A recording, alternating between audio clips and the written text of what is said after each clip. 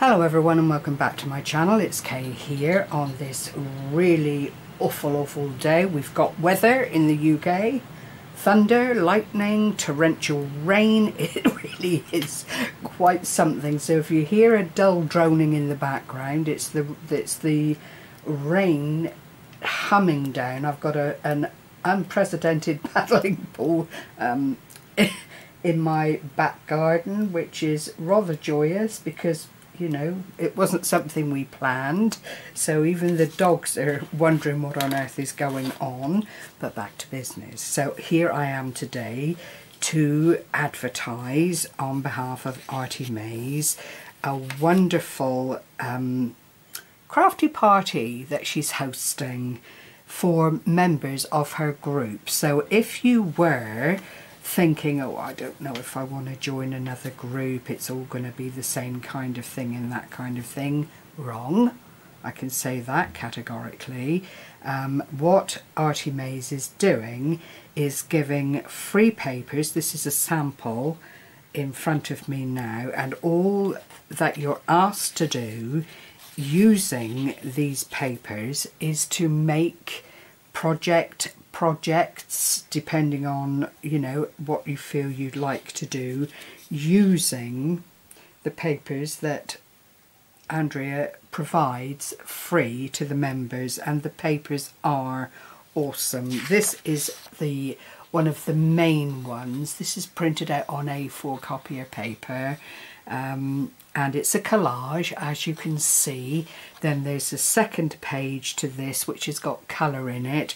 The butterflies are pink, the roses are a deep pinky red colour, and it really is stunning. I've used up a lot of it, but you'll see in the project that I've put together how I've used what Artymaze has shared.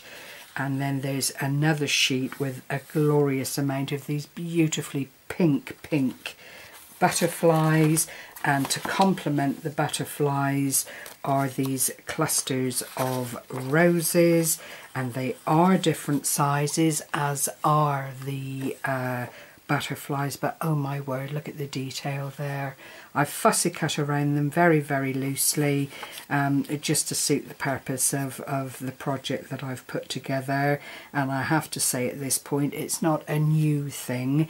I have been very much inspired by Lollypalooza, and then put my own slant using these papers and the envelopes that I had available to make the project, and it is made up using 4 envelopes. So that is it in total. The rest of all the decoration is down to utilising these glorious digital papers from Artymaze. I will leave links below the video so that you can see the papers up close, or if this is a decider for you joining the group, then, you know, what better time than to have some absolutely fabulous freebies again from Andrea to work with. So what I've put together is this what is called, or what Lollypalooza called, a envelope card. And what I've done is used, I think they're 5 by 5, I'll just check and make sure. Yeah, 5 by 5 envelopes, loosely speaking, and then you decorate. I've not decorated the back because if one wanted to glue it onto a journal page or something like that, then you would want that to be fairly blank there to allow that to happen without spoiling anything. So I have used Artymaze freebie 1621 to do a solid reminder of where the papers came from. Now, if you decorated the back, clearly it could be a freestanding something. You could put a verse inside, send it to someone for their birthday. You know, it's as limitless as the day is long. So I'll open this up so you can see exactly what I've done. I've used this pink ribbon purely and simply because it fits in very, very well with the colour of the butterflies. And then in the first instance you open it up. I think I need to widen a moment. And then it opens up again.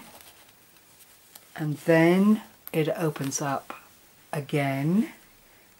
And then it opens up again. So it really is absolutely wonderful. I think I've got it upside down. Absolutely wonderful for this kind of project and displaying these simply gorgeous, gorgeous papers that Andrea has given freely to members of her group.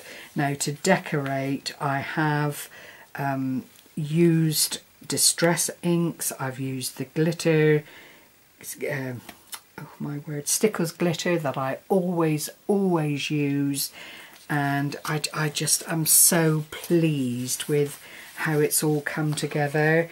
So in the side pockets here, I've just got some ordinary little tags. You could journal on the back if you wanted to, add a photograph. It would be entirely up to you. If you were a gardener, you might want to state what you've done in the garden, if you've got a rose garden or something of that nature. It is a significant pocket. All I've done is cut about the envelope so that the pocket is all integral to the overall make of the project base. And then this is the coloured background paper here that I've cut up, little finger pull here. These are the monochrome papers, but they complement each other very well.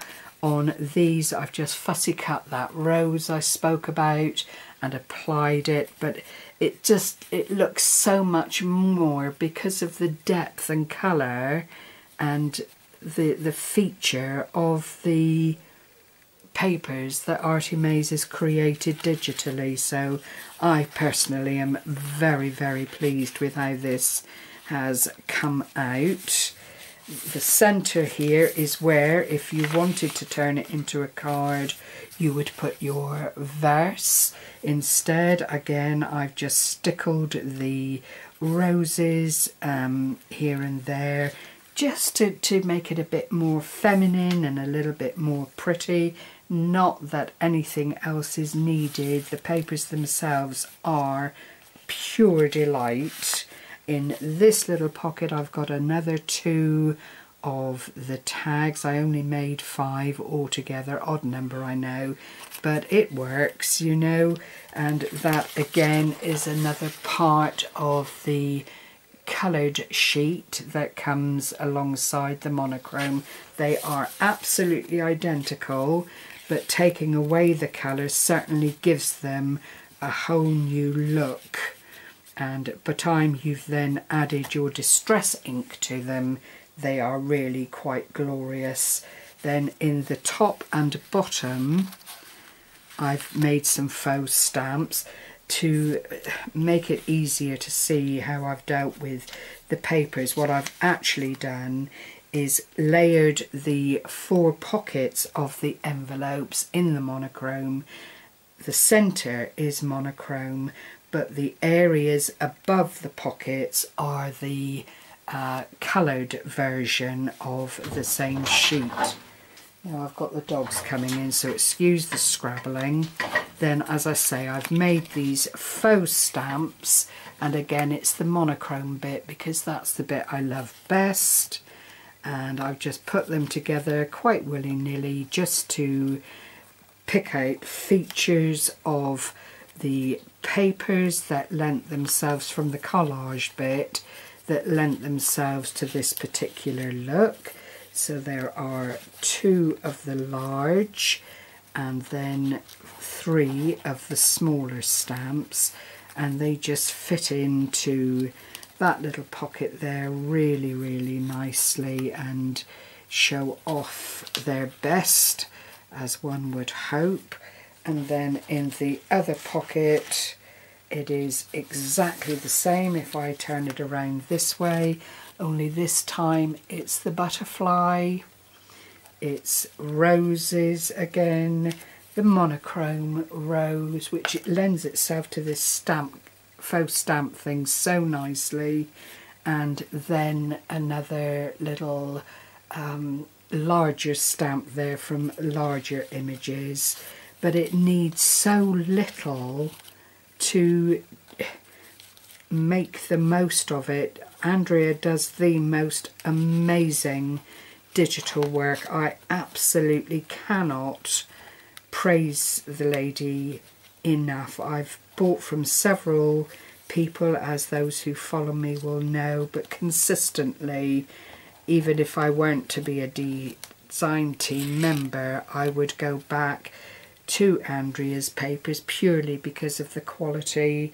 that she manages to produce in her digital work. I don't know, you know, how long it takes her. I would imagine it's quite a timely thing to do, and then for her to hand them over to the group to utilise is just beyond generous in my book. But there we are. So I hope you've enjoyed seeing this. I will turn it over, whoops, so that you can see the back side, bearing in mind there is that blank area. Whoops a daisy. If I turn it around that way, you'll see. So I have decorated the V of the flap on both sides. This then is the front cover that had the ribbon wrapped around it, and then these two pages here just fold in to give the overall finished look of the envelope card. So if I do that for you whilst we've got it all out here, so if you bring up the bottom and then you bring up the opposite one, fold over from the side, fold over from the side again, you invariably end up with what is your front pocket on the front of the card. So I hope you've enjoyed seeing this.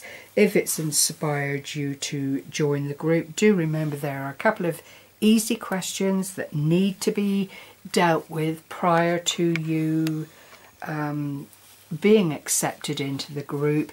Andrea does have people monitoring the group to keep it a happy place, and repeatedly points out her terms and conditions of use of her digital kits.